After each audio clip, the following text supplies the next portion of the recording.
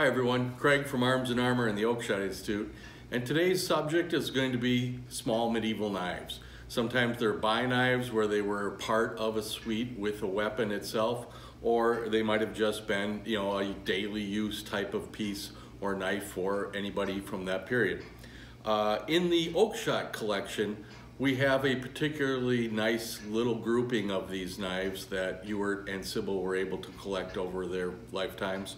And we're going to use some of those to illustrate elements of how a medieval knife was made, look at these in particular, and then also in future episodes we'll be talking about how to make them today and do some examples and show some things about how we make the small knives that we do.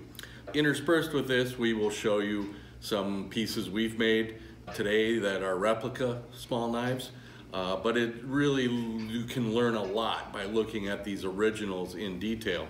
And we have a nice collection here, very interesting pieces that come to us, and many of them are going to be kind of unique in a sense that they don't look exactly like a modern knife. Many times today we have a tendency to overbuild our utensils, as it were, and so these pieces will kind of illustrate some of the economics of the Middle Ages, where you would try and preserve your materials as much as possible, so the blades will be smaller and maybe thinner than we would think of, but they are very useful little tools that you could use every day of your life.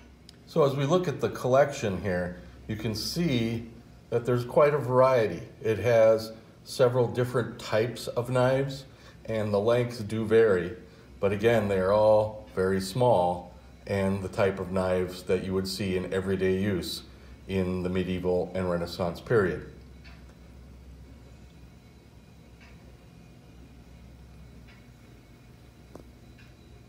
So when we look at these knives, even when we take the largest knife that we have in the group, it really is a small knife for use in the hand. Could be for eating, work, all those elements, but it is a very well put together piece, but the details are small. It is not a big honking battle knife, as it were, in the context of how these things were put together at all.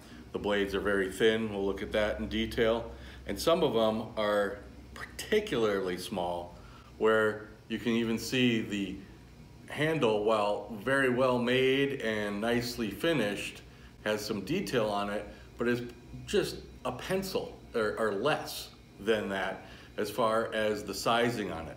So a piece like this, while would be very delicate, but it would also show all the design elements of a larger knife. So you can see that they really designed these and made them as they did larger pieces, but with all the attention to detail still. And these would have been the kind of thing that you had that you would show off some of your status by how nicely decorated your knife is. We will look at details like here, where we have some carving on the top of the grip, or in this particular piece a little later, you can see that's got kind of a stacked grip where it has pieces probably of bone or antler in there, stacked on the tang itself to create the small knife. Now, these detailed knives are particularly nice that they have a lot of detail on them. Many times when these are found, they are just rusty bits. You can see that in some of the mudlarking videos online and such. The first knife that we'll look at here in detail has a very nicely carved grip, where it has little scallops taken out all the way up, almost looking like a carved branch, like a piece of bamboo almost, in a sense. It has a small wooden grip that is peened at the top. The blade itself is fairly well made. It has a slight back edge on this surface here, but not too much, and it does have a small little mark in the blade for the maker. You can see that it does have a bolster that is part of the grip, and that is the metal itself that comes up, and then the tang extends out in that very thin area right to the end. And we'll look at some of those constructional things as we go along here and talk about the different types of tangs and how they come together. But this particular knife, you can see, again, very small, but would be an exceptionally useful little tool to have on you all the time, whether you're trying to cut a piece of string, grab a piece of meat, you know, slice something up, a piece of fruit or something. It's a particularly nice little knife that has a almost sharp edge on it still, though it has been worn down. You can see that this probably was in some way or shape or form excavated at some point, just because it's a little rough. But it is a very nice little knife. The second knife we'll look at has a broader blade, very short. This is possibly cut off at some point where the blade broke, and then they just ground down the end on it to make it a completely useful knife, but not as long as it was in its original state. It does have another blade mark on there, so oftentimes we will see those on these small knives, especially in the medieval period, where every little maker would probably have a strike that they would put in the blade to show that they had made it. And this one has a bolster and a integral butt, so that it does not seem like the butt actually is on a tang, as opposed to where the other one came through with a very thin tang. This is what you would call a scale.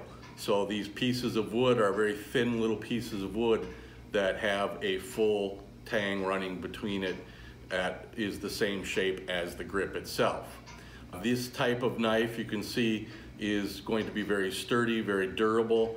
This is probably a little more common than what they call the whittle tang, or the thin ones, but it is very much a piece that is going to be sturdy and durable throughout its lifetime. The wood is held on by 3 little pins that you can just see here, and it has some very nice little detail on the pommel where you have 2 little cutouts that are open to the end, and then a little nut or knob on the end there that is integral to it, but it is mirroring what it would be if it was a pommel nut. So these particular little knives like this are very useful, but they are oftentimes, as I said earlier, a way to express a little bit of fashion or to show some detail to them. So as we go along, you can see all those little nuances that they do to them to make them the best kind of piece they can be for what they were. Sometimes these would be called penny knives. I would guess that most of these would cost more than that because of the detailing on them. But in the period, you do see some pretty simple little knives that were probably very, very inexpensive, because almost everyone in society would need at least a small knife to use as a utensil. So as we go along in these videos, you will see more of these knives, and as I said, we'll look at making some of these style of knives and how we go about that in the shop, and I hope you enjoy it. Have a great day.